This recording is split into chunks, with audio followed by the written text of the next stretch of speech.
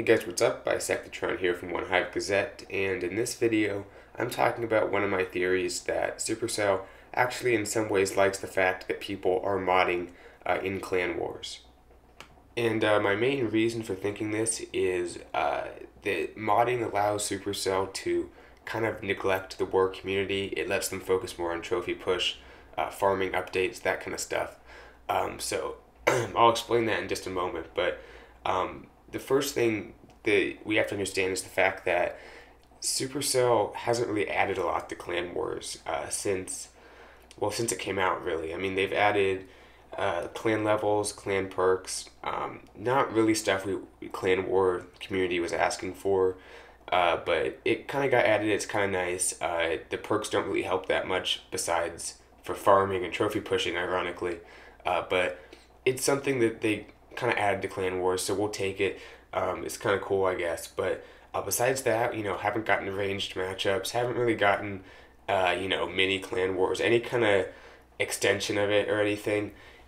And instead, Supercell has kind of focused their attention on trophy pushing and farming to some extent. So if you just look at the new update, the big ClashCon update, they added all this new game balancing stuff like shields and town halls and stuff, and everyone kind of agrees that was necessary, but it obviously was there to help the trophy pushing sector of the game, just because it was so broken before. Town hall sniping, town hall 5s could get way up there if they spent enough time. So it wasn't as if it was like something for the whole community, really. It was mainly just to balance out trophy pushing. You look at the village guard, that kind of stuff.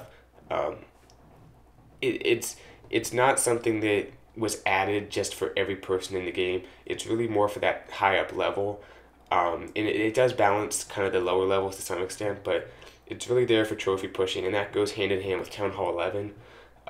That's also, to keep the game at the highest level for trophy pushing fresh, and to add a new dimension to it. And obviously, war kind of gets the aftermath of all this. Like, this stuff will also affect war, but the reason it's being implemented is to balance trophy pushing. It's not really to try to balance out war to any extent. And you can see in this update with the new 30 seconds, with the new donated spell, all that stuff's kind of actually hurting war. It's not helping it. So it's not as if that this stuff's being added to balance the whole game. It's mainly there for trophy pushing, and then war just kind of gets the backlash of it to some extent.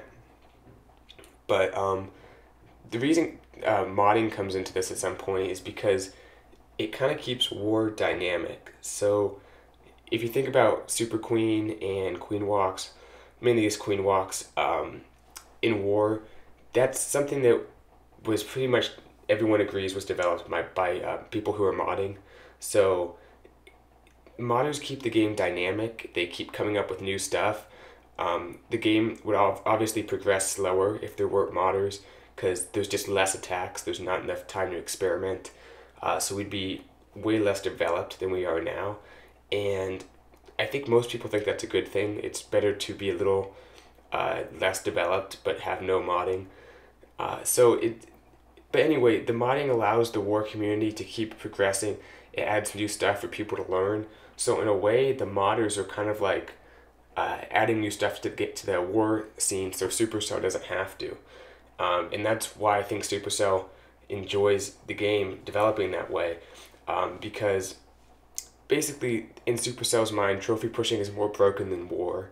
And you can kind of agree with that, because war is constantly developing. Modding is bringing new aspects of the game. Like I said, Queen Walk, for example, it's bringing in these new things to keep the war dynamic. Whereas trophy pushing, it was so broken. There was 3-hour searches, all kinds of ridiculous stuff to be a top-level trophy pusher. So in Supercell's mind, and you can't really blame them, the trophy pushing was more, and it still is, more important to be edited and developed than war at the moment, just because, in the war community, the main problem is that a few Town Hall levels aren't as balanced, which is true, especially Town Hall 10, and it hasn't gotten much better.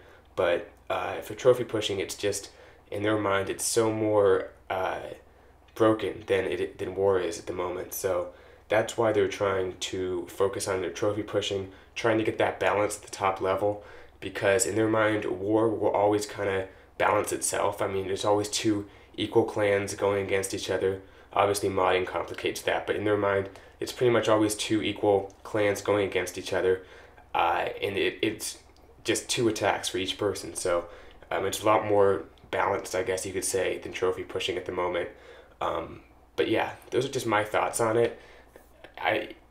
Yeah, like I said, you can't really blame Supercell for doing this, but I think they obviously like how modding affects war, because had there been no modding, the game would kind of be stagnant more often, and that would basically make it so that people in the war community would be asking for updates more. They'd be needing new content to keep them playing, whereas modding kind of allows for that new feature to be implemented, the new strategy, that kind of stuff.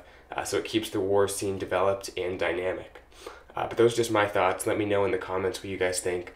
And yeah, that'll do it for this video. Hope you guys enjoyed the attacks in the background, and I'll see you guys later. Bisectatron out.